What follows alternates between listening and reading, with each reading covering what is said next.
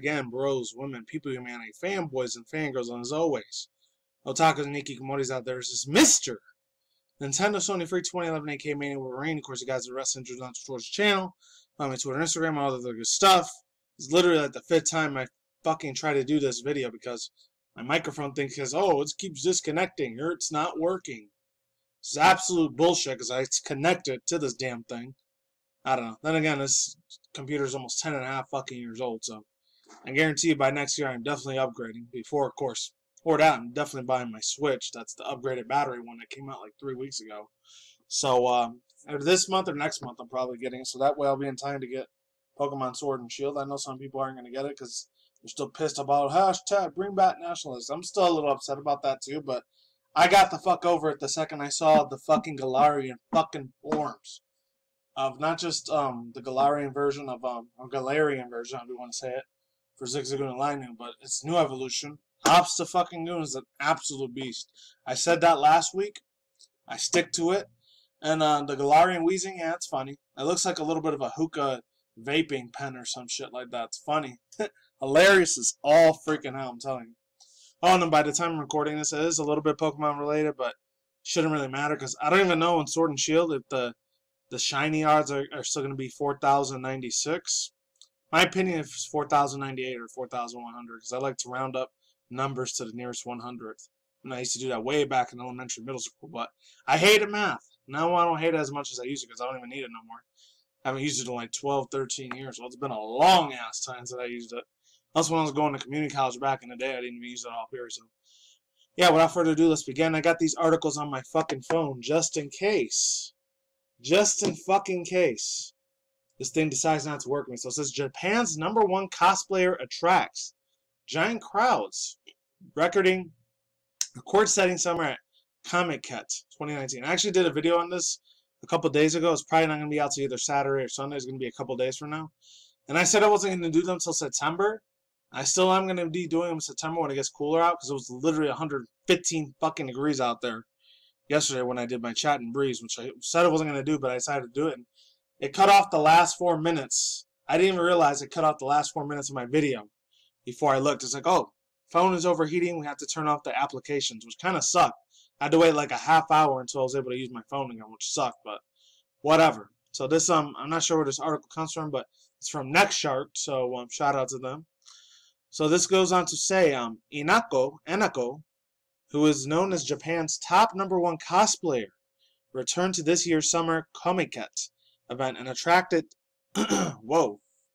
attracted, I don't know why I did that for. I have to look at my phone for that part. A jaw-dropping size crowd to take pictures of her. Oh, there it is.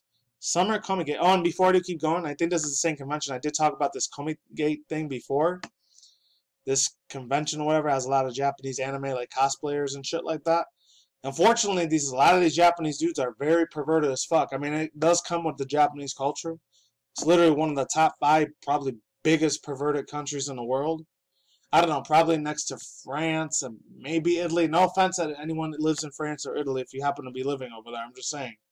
I'm just throwing out numbers. That one out along maybe India and maybe parts of the Philippines might be real perverted too. I'm not sure. I mean, the whole world, in a way, in every country, they're going to have their fucking perverts no matter what. But in Japan, that's pretty much #1 out there. I mean, that's why it's probably one of the biggest issues whenever, like, I'm not trying to get into politics or anything, how they live their lives. That's how they do in Japan. Remember, it's an island country. They don't really know that much about the outside world, how the rest of the world works, except for them. It's Japan, you know?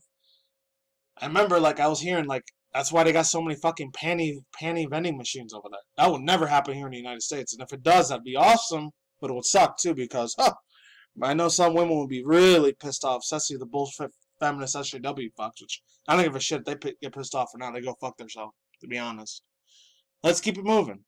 Yeah, this was the same place where that girl, she got harassed a couple days ago at this convention, which I did say in my older video, which is going to be out either Saturday or Sunday, so I'll be able to post that eventually, sooner or later.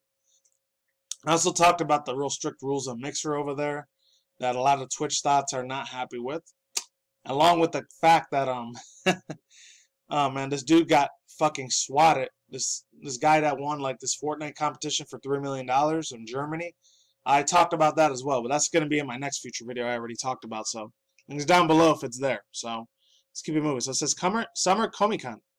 Yeah, this girl, she got like a panic attack because dudes were taking panty shots of her butt and everything like that and her titties, so she must be really, really scared as shit that something bad was going to happen to her. Luckily, there was security over there, so nothing bad didn't happen to her. So anyways, let's keep it moving. Summer Comic-Gate, there it is. 2019 attracted about 730,000 attendees, breaking the previous record of 590,000 in 2013's event, according to Crunchyroll. There's official tweets there. And look at all those people taking fucking shitload of pictures of her. I mean, I get it. She's a really pretty-ass Japanese chick. Not gonna lie, because I do like Japanese Asian bitches. Or literally, no offense to any of the race ethnicities. I don't want to sound like I'm a bigot or a racist, because I'm not. As far as white girls and Latina chicks, they're hot as fuck. Black women, it's a little bit different. I'm not saying they're not ugly. I'm not saying they're super sexy either. It's like, they're like in the middle with me. I'm not really crazy about them, but they're decent. They're meh. I don't know. I just have a lot of shitty experiences with black women. It's just that some of them just act like fucking men. I'm sorry. If you happen to be a black woman listening to this, I'm sorry. It's just, I never really had that much attraction to them. Unless, I don't know. They don't even have to have the big, beautiful tits and a big butt or nothing either. They could just be a really hot, light-skinned black chick. It just, I don't know. It just never really did nothing for me. I'm sorry.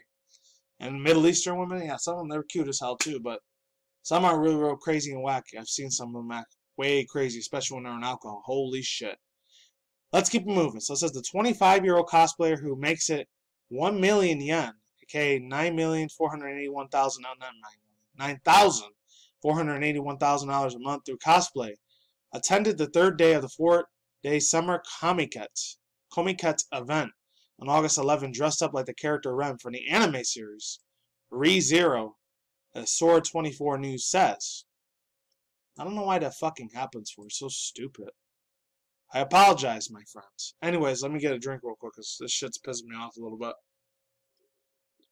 Let's hope the same crap doesn't happen like before. Alright, there we go. And then there's a bunch of really, really cute pictures of the really cute-ass fucking anime cosplayer chick. Very, very beautiful as hell. She would have been a little bit prettier if she had a bigger bust, in my own personal opinion. I know a lot of Japanese women are usually flat with their butts. That's okay. I could kind of give them a pass for that, because I know a lot of Asian women aren't really known for having really big butts, like how Latina chicks or Brazilian women or black women usually are, or some white girls, but I don't know. Some of them have some really, really nice big, you-know-what, some really nice fun bags, some breast. So it says, even though the model stood quite a distance from her fans, photographers were well prepared for the occasion. Equipped with long lens cameras, the photographers focused on Hinako and took the shots up close. Oh man, they definitely did. And there's a bunch of wow, bunch of Twitter pics as well. And then this last part here says, Taeyang is finally taking the market's fans everywhere and they are crying. I took part in the summer of third day Comiket and Rem cosplay to enjoy. Everyone took photos of me while it was hot. Thank you very much, the model wrote. Her tweet garnered over 158,000 likes and 38 retweets. Woo! That bitch is on top of the fucking world there, man. I'll tell you that much. Oh yeah, just recently I started watching Dragon Ball Heroes a little bit. It was okay. I didn't get as much hyper nostalgic vibes like I did with the Dragon Ball Super or Dragon Ball Z series. That's why I got my wallpaper there, Android Twin 1. I really hope one day she ends up being in some sort of part of Dragon Heroes episode. That would be cool as fuck. Just my own personal opinion. Anyways, it's very, very pretty, beautiful fucking Japanese chick. Absolutely gorgeous as fucking hell. And absolute bomb as fuck. Anyways, let's get on to the next one. So, a little bit of sad news here. I'm not sure if I'm going to be able to get to the third news about Isabella from Animal Crossing being the tour guide for Nintendo of Japan. I don't know if it's called Nintendo of Japan or like a Japanese anime Disneyland or whatever. That's what Nintendo was thinking about them doing with Isabella. That's what they were saying. I'm not sure it's 100% confirmed or not. If it is, that's awesome, and if not, whatever. Okay, there we go. So it says, Japanese man arrested after threatening to repeat Kyoto Animation arson attack on SqareEnix. This is absolute fucking bullshit.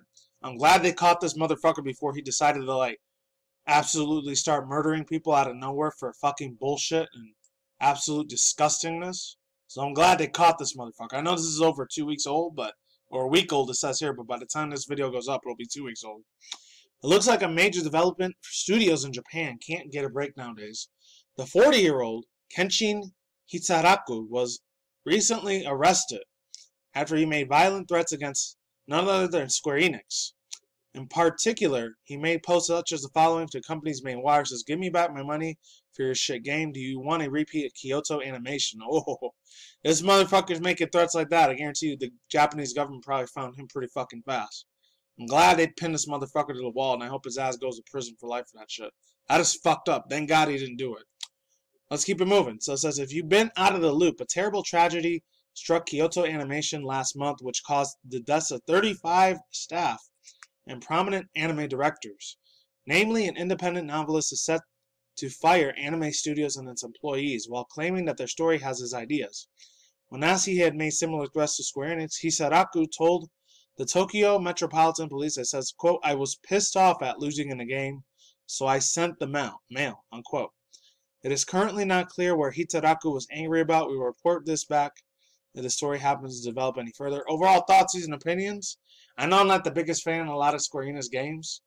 Mainly stuff like Final Fantasy. I kind of already know how it comes when it comes down to Final Fantasy with me. I never really get crazy ass hot nostalgia vibes from it, because back in the day in the PS1, PS2 era, I know it was on top of the world of Final Fantasy series, which it still is one of the biggest video game titles out there in 2019, going on 2020 in a couple months. But still, at the same time, I'm just not really feeling it. The girls in there are beautiful as fuck. And the music is amazing. I never really cared about the story that much. It just bored the hell out of me. I'm sorry. Anyways, let's get into this real quick. And it's another game I really don't care too much about. I never cared about the Animal Crossing franchise. I know a lot of you people that watch my videos might love Animal Crossing. That's cool. You're able to love whatever the hell you want. I'm not telling you that you shouldn't. If it makes you happy playing Animal Crossing, that's awesome. That's absolutely amazing. I'm happy for you. But for me personally, I never really cared for it. I'm sorry. Japanese fans decided that Isabella would be the best Nintendo sightseer guide. Okay. I thought it was tour guide, and I sightseer guide. So this comes from Ryan Craddock from Nintendo Life. I'm not going to be able to read this whole thing, so I might just read less than half. We'll see. Nintendo characters often come with job roles attached. Mario and Luigi are plumbers. Animal Crossing's Isabella is a secretary. I don't know why I did that. As a secretary. And Peach is a well-known princess who doesn't do anything other than to be rescued and to look after by an army of toads. Who knows? That doesn't mean that they can enjoy other activities or jobs, though. Any Japanese magazine recently, for Nintendo Dream, recently asked if the readers were which creators would want to make the best sightseeing guides. You can vote yourself below. It's probably not as surprising as you think, as Isabella's number one choice. So I'm just going to go over this list real quick. Isabella, Mario, Toad, Navi, Kirby, and Toriel from Undertale. Sans from Undertale. I didn't expect them to be in there, but then again, they're on the Switch. They've been on the Switch since late last year, I think. Zelda from The Legend of Zelda and Link. Do you agree? We argue that Link will be a pretty rubbish considering he doesn't really talk. Let us know what your character you choose as a tour guide and why it comes in the comments below. Best answers wins a sightseeing tour of Nintendo Japan. Probably, definitely not. I wish. Out of this list, I could see maybe 4 of them being a tour guide. Definitely, Kirby would be awesome. Toriel will be awesome as shit. Absolutely badass. Best fucking waifu in that game, by the way. Sans would be funny. And then I guess Navi would be pretty cool too. Where's Navi at? You know, he would be a little annoying. I know there was somebody in the comments I looked down there to say Daisy or Lucami. Not Lucami. Not Isabella. Fuck. The bitch from Super Mario Galaxy 2. Rosalina. They said that she would be the best. If it was Daisy or any of the 5 people I said, that would be like a Nintendo sightseer tour guide. Oh, hell yeah. I'll be all up for it. Anyone else on that list is either okay or not like the best in the world, in my own personal opinion. With that being said, that's all I got to say for now, and I'm out of here. Links to the description box down below, cards on the side, and I'm done. Oh, and Isabella's, I've seen a lot of fan art of her. Not going to get too much into detail because it's a little graphic, but it's pretty decent. Peace out once again, ladies and gentlemen, bros, women, fanboys, and fangirls, and as always, I'll talk as Nikki Komodi's out there. I'll see you when I see you guys. Good day, good night, wherever in the universe out there. Stay tuned for more future anime manga news, video gaming industry news, internet news, and our episode of the video. Take it easy. Peace out, and my light sauerkraut. Later and goodbye. I'll see you people on the flip side. Later.